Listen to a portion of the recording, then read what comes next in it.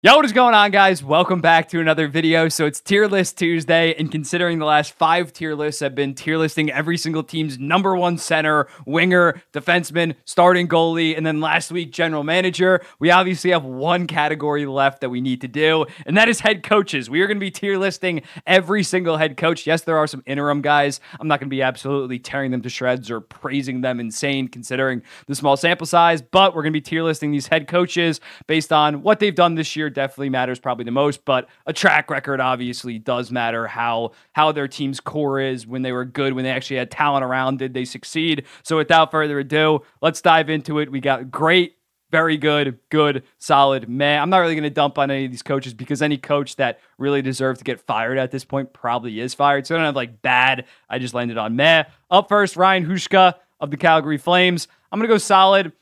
Not a ton of expectations, obviously. Once it became abundantly clear that they were going to sell at this year's deadline, you kind of expected them to just be hovering around 500. There's definitely been some bright spots for the Calgary Flames. Huberdeau is playing better of late. Sharon Govich has emerged as a future piece. Connor Zary looks like a promising young rookie, and I think Huska's system has kind of led to that. They look more fun, especially than last year in a Daryl Sutter system. So when looking at it, a solid coach. We won't really know for another like 2 to 3 years what we really have in him. So I'm going to go solid. Craig Cronin, similarly, I like what I'm seeing from him in terms of Leo Carlson looks very good. Mason McTavish has taken another step. Minchikov in his rookie year has been very good. But at the end of the day, they still are a below 40% points percentage team. There's not a ton of expectations. We don't know how he's going to do when they're in the playoff hunt. So right now, solid start for a first year, but we really can't be expecting too much out of him. Don Granato, I'm going to go in meh, considering the Sabres had a bunch of expectations this season. They were one of the highest scoring teams in the entire NHL. That has not really been the case, and especially guys like Dylan Cousins, Owen Power, kind of taken a step back in their development. It looked like Don Granato has been very disappointing. It wouldn't be surprising if he got fired this summer, and especially if they start out slow next year, I think they definitely fire him. So right now, he's a meh. You got Hiller, the LA Kings coach. I'm going to go solid. He's only been in the job for like a month, so you really can't. The LA Kings have been better versus Todd McClellan by a decent margin. So when looking at it, he's probably been good, but it's been a month. I'm not going to. There is such a thing as a new coach bump. You look at it historically, they do play better as soon as they get a new voice in the room. So right now, I'm going to go solid. I think he's probably going to be back, considering even if they lose in the playoffs, if they safely make the playoffs, he'll probably get a 1 or 2 year deal. So that'll be interesting. Mike Sullivan, I'm going to still go good, even though the Penguins have been kind of a train wreck this year.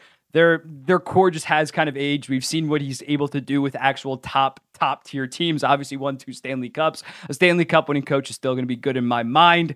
I think it is more so just Kyle Dubas, honestly, considering some of the bottom 6 ads. Ryan Graves' contract, which is bad in general. But I still think Mike Sullivan is a pretty solid coach. Solid to good coach.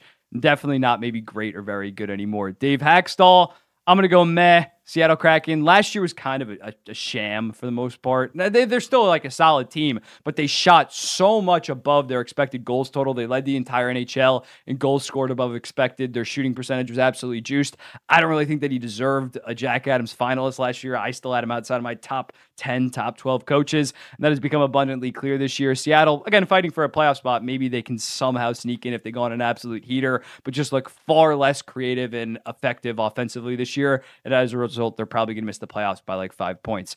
Cassidy, I'm going to go great. I know obviously won the Stanley Cup last year. People might say recency bias, but he was a very good coach in Boston. Yes, they didn't win a Stanley Cup. They made a Stanley Cup, won a bunch of rounds consistently every single year, was one of the best teams in the entire NHL. I think Cassidy is a top 3 coach in the entire NHL right now. Yes, his first year in Vegas, they didn't make the playoffs. But that's because Eichel, Pacioretty, and Stone all played like 35 games each. They had apocalyptic injuries. So I think going forward, Cassidy has earned the top 3 spot, in my opinion. John Hines, I'm going to still go solid. I've seen too much of this guy in New Jersey and Nashville that I'm not going to get massively fooled by a really good 35, 40 games in Minnesota. I do think Minnesota's horrible start. Evason kind of got screwed by bad goaltending, similarly to the guy that we're going to do in 3 spots. So in looking at it, definitely next year will be very, very telling. He's very aggressive right now. We saw that one OT empty net pull the goddamn goalie. So maybe he can prove me wrong. If they end up making the playoffs, I'll definitely bump him up a spot. But yeah, next year is going to be far more telling. They're kind of playing with house money, just being aggressive, and have been playing better under him. But again, I watched so many games of the Devils and the Devils mainly and the Predators. I still don't think that he's that good of a coach. Sheldon Keefe, I'm going to go good. I think the stats are kind of undeniable. Even though he inherited a very good core, he is like the highest points percentage coach in the entire NHL. I don't think that he's a fantastic coach, but I do blame the Leafs' playoff struggles more on the players than a Sheldon Keefe, for sure. It's Matthews, Marner, Nylander. It's not the goddamn guy behind the bench that is going to absolutely choke in a playoff series. So I still think that he's a good coach, safely gets a team into the playoffs every single year without question, 105 plus points for the most part. I still think he's a good coach and has a decent track record. Bednar, it's definitely in between great and very good.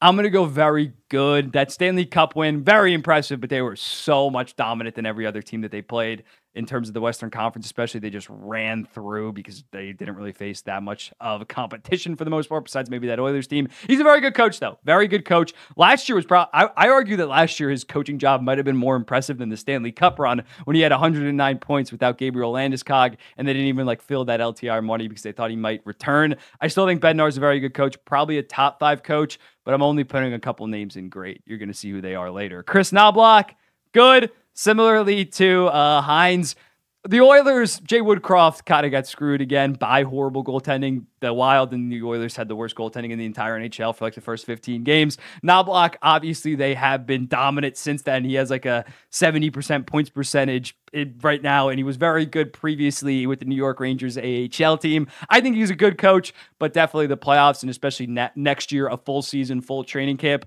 then he can move himself up. But right now, I'm going to just put him in good. Derek Lalonde, also good. Obviously, Red Wings have taken a massive step this year. I think he is a part of that. Obviously, behind the bench, guys like Lucas Raymond have taken a massive step in his development. So I think he is a good coach at this point, has proved himself with this big jump. Laviolette, very good. The track record's pretty crazy. He's won a Stanley Cup. Yeah, he won the 2006 Stanley Cup with the Hurricanes. Yeah, I think so. Yeah, it sounds right. And then I think he's made a Stanley Cup or 2 on top of that. He's been coaching since the goddamn 95. Track record's insane. And this year, when looking at it, the New York Rangers looked like they kind of stalled out as a team under Gerard Gallant. Laviolette comes in first in the division. It looks like the Devils and the Hurricanes have passed them last year, but they have been dominant just overall in terms of, especially more so the defensive side. And forming that goddamn line of Panarin, Lafreniere, and Trocheck has been fantastic. Laviolette, very good coach. Jacques Martin, solid. Guy's 71. Guy kind of just came in. He's definitely going to be an interim. I can't see the Senators offering a guy that's going to be 72 at the start of next season a 2 to 3 year contract. Senators haven't been that much better under him than versus DJ Smith. I'm not going to kill him, but at this point, the season was lost. They just brought him in because he's a familiar face with the franchise. Jim Montgomery, very good. Obviously, was in Dallas prior to Boston. Had some off-the-ice stuff, I believe. Ended up having to get removed. But he's been great in Boston. He was good in Dallas as well. He's been great in Boston. Last year, President's Trophy, they choked in the playoffs. But yet again, they're far exceeding expectations. I think Jim Montgomery's overall system is a part of that. So I think he is a very good coach. Needs to prove it in the playoffs this year especially. But I think the results are undeniable, especially with him in Boston.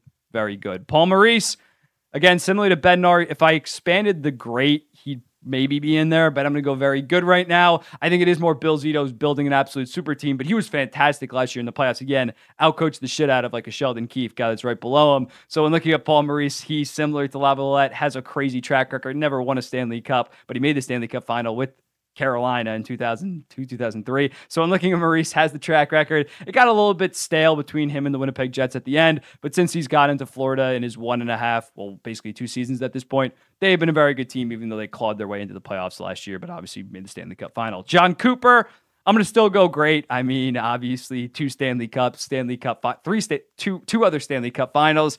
He's just been the cream of the crop for the last basically decade. And even this year, I wouldn't say it's an amazing coaching job, but Vasilevsky's giving them sub 900 goaltending. They lost Sergachev, and they're still probably, right now, I'd say they're like 75, 80% likely to make the playoffs. So he's had a lot of tough breaks this season. And in terms of Brise Bois kind of shat the bed, like a Tanner Jeannot trade, wasn't really able to do much of the deadline because of that. John Cooper has kind of maximized, even though, again, he has a shit ton of star players, he's kind of been able to overcome that and make the playoffs this year. I know it's a low bar, but I think he's actually been a solid coach this year, especially. David Quinn, I know he doesn't have much to work with in San Jose, but as similarly to I watched John Hines not be good in New Jersey, I watched this guy in New York when he had some pressure on him and he was absolute shit. So again, San Jose, I think he's more of just a transitional coach. I think probably at the end of next season, they're going to fire him or something. So I still think that he's a mad coach, even though, again, he hasn't been that bad in San Jose because they don't have a ton of expectations overall. Luke Richardson, I'm going to go solid. Unlike Quinn, I think he has more potential than a Quinn. My hair's all over the place. But yeah, no expectations right now. Chicago got awful this year, but that's because they've had a bunch of things not go their way. Obviously, Taylor Hall gets hurt. Corey Perry does what he apparently does. And then, yeah, they've just been very disappointing, but I wouldn't really say it's Luke Richardson. Similarly to a Cronin, we're going to have to wait and see 2-3 years when they actually have expectations what kind of coach he actually is. Patty Waugh, he's been good of late, but I'm still going to go in solid again. He's only coached like 25 games at this point. I don't think it's fair to say, oh, he's a good coach. He's fantastic. But obviously his stint in Colorado, amazing first season, then kind of teetered off. And right now he's been pretty solid in New York, especially of late. Had a bit of a rough start, but then obviously won 6 straight games. So the jury's still out, but I'm liking what I'm seeing from Patty Waugh. Pascal Vincent, if you follow me on Twitter and Instagram, you probably know I don't really like this guy that much. Some questionable decisions at times. He had Adam Fantilli on the 4th line, basically wouldn't play Kent Johnson, had to send him down. He's kind of done this weird thing. They suck, and despite that, he's been playing veterans like nonstop and not really giving the young guys opportunities. I'm not really a fan of Pascal Vincent, and I think there's a decent chance under a new general manager he's only going to last 1 year. So I'm not a fan. Rod Brind'Amour, one of the great coaches. Yes, he doesn't have a Stanley Cup, but I think in terms of maximizing the talent on his team, I don't think that there's much better than Rod Brind'Amour. Every single year, they're a safe 100, 110, 105, 110 point team for the most part. When looking at that, every single year, his teams just absolutely dominate possession, dominate Corsi, dominate expected goals. I'm a big fan of Rod Brind'Amour. I think he probably is the best coach in the entire NHL. And the fact Waddell actually did something at the deadline this year in terms of getting an actual goal scorer. Last year, they didn't have Pacioretty. They didn't have Svechnikov. He still made the Eastern Conference Finals. But this year will be really telling, and I think he finally has the squad, the finishing, to actually win the Stanley Cup. John Tortorella, very good. This year, in my opinion, should no doubt be the Jack Adams runner-up, maybe even win it if the Flyers safely make the playoffs, and a guy that I'm going to get to in a little bit. If they fall off a little bit, I may vote for John Tortorella. Right now, he would be second in my opinion. He gets there in Philly. Obviously, he has a crazy track record. Won a Stanley Cup back in 2003. Been with a bunch of different teams. Performed very well at the start of his Columbus tenure. Kind of went off the rails towards the end, but they just kind of sucked overall as a team. A hard coach. Loves his players. Far exceeding expectations. I didn't really like the hiring of him to Philly. Not because I thought he was like a horrible coach. I just thought, oh, he's going to like almost outperform. He's not going to want this rebuild crap. And that's kind of what happened in the sense of like Denny Breer's like, we're kind of rebuilding, man. And like Tortorella's like, fuck that. No, like we're winning now. It's like, it's going to be interesting to see how Philly is long-term when they probably should technically be rebuilding, but obviously Tortorella has smashed the expectations and as a result is a very good coach. Drew Bannister, been pretty solid for the St. Louis Blues, but I can't really say good at this point, considering it's not that big of a sample size. Perfectly fine.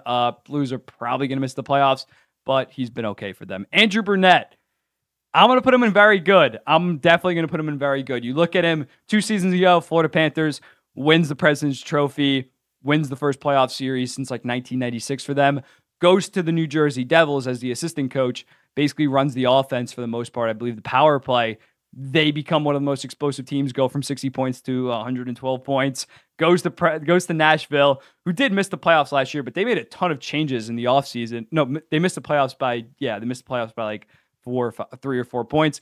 They make some changes, get rid of Duchesne, get rid of Johansson. And yeah, now they're in a playoff spot and they're playing some of the best hockey, especially of late. He's kind of transformed them. The underlying numbers suggest that they are. They're like 10th in expected goals percentage, 5-on-5 in like overall all situations. He's far outperforming what we thought this roster could do. And I think they're going to make the playoffs as a result. Peter DeBoer, an okay coach, not a good coach. I'm going to put him in good. I'm maybe a little bit lower on him than others. Wouldn't be in my top 10, but definitely between 11 through 13 for the most part. Has a decent track record. Everywhere he's won to a degree. Has he got that big Stanley Cup win yet? No, but still good coach.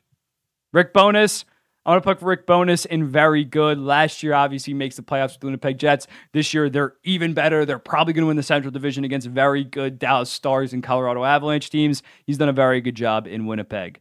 Tocchet also gets a very good. Again, Tortorella would be my second place right now. Rick Tocchet would be my first after getting the job midseason last year, after the Canucks weren't looking very good. They look like a completely different team this year. Going to maybe win the President's Trophy, and Tocchet is a massive reason why. Travis Green, this is unfair because he's coached like 2 games, but still, Travis Green, his end of his Vancouver tenure was absolutely disastrous, and I don't think that he's that good of a coach. I'm going to put him in meh.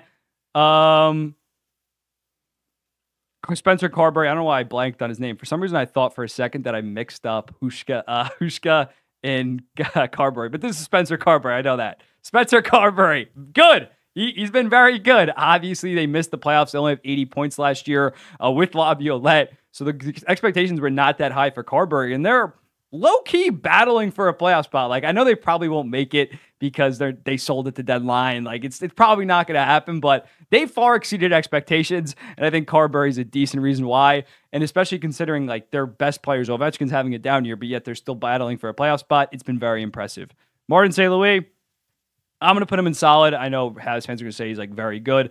There's been no expectations. He's done a pretty solid job developing talent. But right now, until we really see, again, similarly to some of the other guys that I've listed, until we see with them with actual like a playoff caliber team and see if they can actually get it done, I can't say he's a good coach. Obviously, Slavkovsky's tracking in the right direction. Caulfield's playing pretty solid. A lot of the young guys are doing pretty good. You can maybe bump him up to good, but right now I'm going to go solid. And then Andre Tourigny, dude, I mean, a month ago, definitely would be in solid for sure. A month and a half ago before that losing streak. But that losing streak was so disheartening. And that does have something to do with coaching in terms of how do you let your team lose 14 goddamn games when you're not a Chicago Blackhawks or San Jose Sharks? I'm not sure Andre Tourigny is a long-term answer in Arizona. They might have to eventually move off him, even though I think they just signed him to an extension. But yeah, here it is. 3 coaches in great. Bunch of coaches in very good, couple solid coaches. I tried to not just go off the standings, even though it kind of reflects that for the most part. But let me know in the comments, what do you think about this? And I'll be seeing the next one.